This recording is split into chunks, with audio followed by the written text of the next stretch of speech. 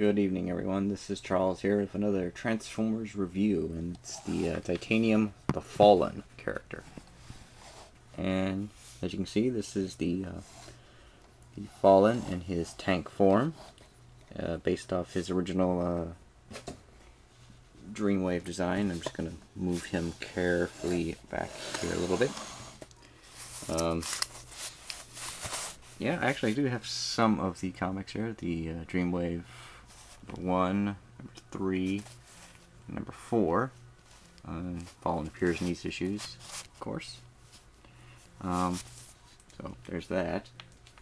Now, looking back at the toy, this is how he appeared in the 6-inch titanium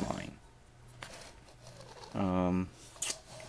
Not much really to say, except, of course, as a titanium, he's got his flaws.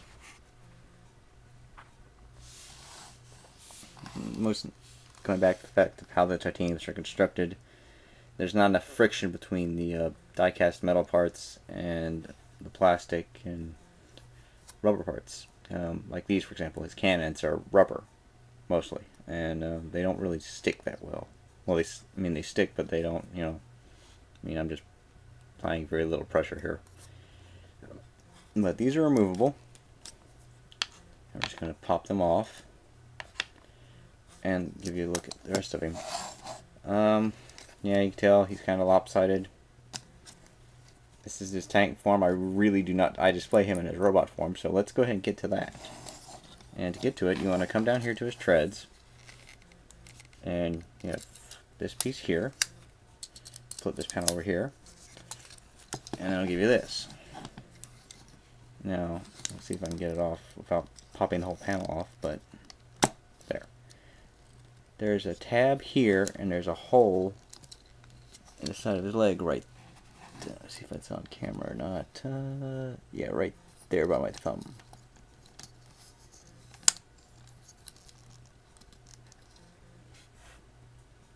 Let's see if I got something to point it out with. And I'll show it to everybody a little bit closer. Hang on a second. Yes, we do. We have something to point it out with. We have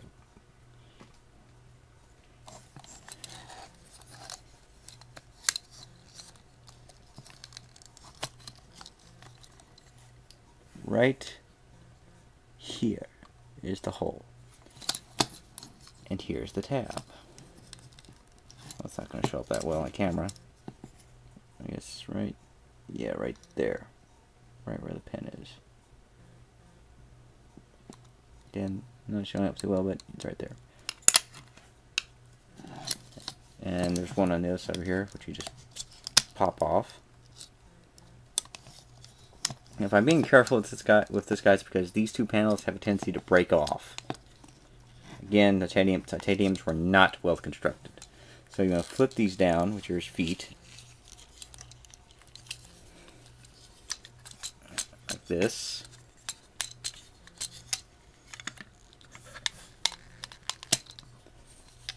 And now you have this thing, kind of like a walking tank mode thing.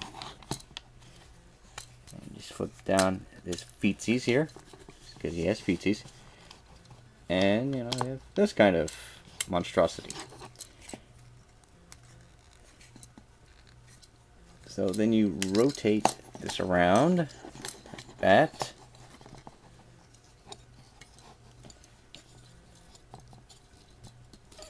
Coming back here. Split his arms. Rotate them out like this. Come up here to where the top of this is his head. Flip that up, turn it around. Rotate his arms down. Turn them sideways so you have his fist hole looking out at you. Come here to this back panel right here. Flip it up. Close it in. Like that. And you have the Transformers the Fallen in his robot form. I'm going to zoom in here a little bit on his face.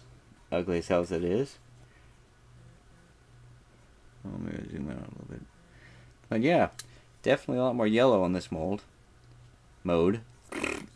Sorry. Yeah. Pretty much he looks kind of like kind of a nice thing. He definitely has kind of the Prime-esque head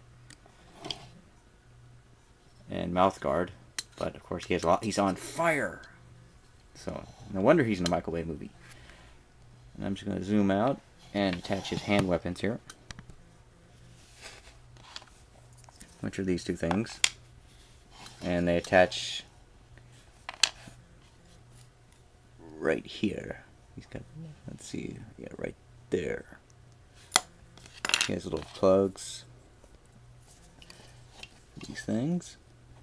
Plug them in. Yeah, I think he can also wield them in his hands. So you can have this kind of thing going on. You can have, one like this and one like this. Doesn't really make any difference. I mean, he's still kind of crappy.